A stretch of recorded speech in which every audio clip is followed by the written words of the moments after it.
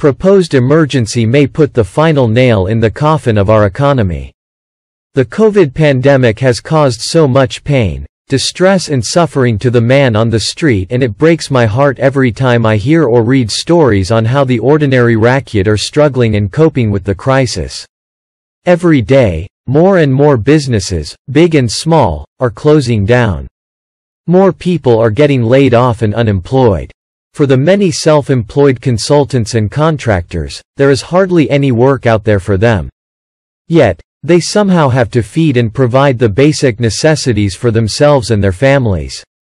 When the pandemic first started, there seemed to be some determination by the government to control the spread of the disease and to provide the necessary healthcare and treatment needed for the patients concerned. Financial aid was provided. The front-line workers and the civil servants are still doing a good job, even now, in providing the services needed. Over time and lately, there seems to be a lack of a coordinated and integrated approach in dealing with the crisis in what appears to be a lack of clear and exemplary leadership by the government. There are also double standards on the enforcement and penalty meted out, one for the ordinary Rakyat and another for government ministers and well-connected people. Even on the procurement of the much-needed COVID vaccines for our people from overseas, the government has taken a narrow, short-sighted and irresponsible approach of not supporting any genuine private sector initiatives, knowing full well that it would cost the government nothing but would increase the chances of our country getting a workable vaccine when it is ready. As I have reasons to believe that the Prime Minister and his cabinet no longer commands the support of a majority of the Dewan Rakyat and has therefore lost his legitimacy, I have recently written to the Speaker of Dewan Rakyat to treat a motion of no confidence as a matter of priority to be debated and voted on at the earliest possible opportunity. This is in line with the principles of our parliamentary system of democracy, which the Constitution is supreme and above that of the standing orders, and the authority of the House is far above that of a government minister.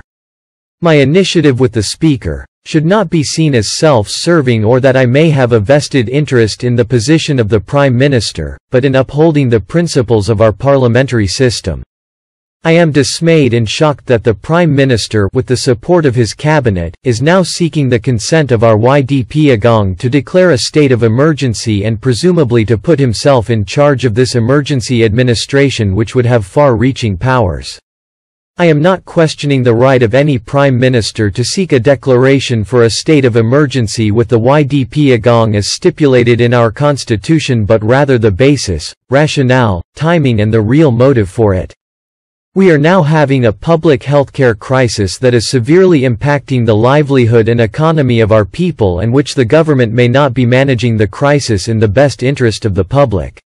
The public and politicians across the divide, except for a few recalcitrants, are cooperating with the government on the measures and SOPs.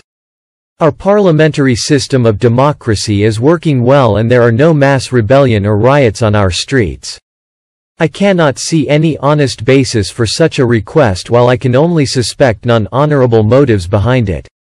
If the Prime Minister were to get his way in imposing the proposed state of emergency, as an economist myself and the former Minister of Finance and former Minister of International Trade and Industry, and former Chairman of World Bank and IMF, I can say with some certainty that it may be the final nail in the coffin of our already battered economy. Local and foreign investors would shun us completely. Business confidence would be at ground zero.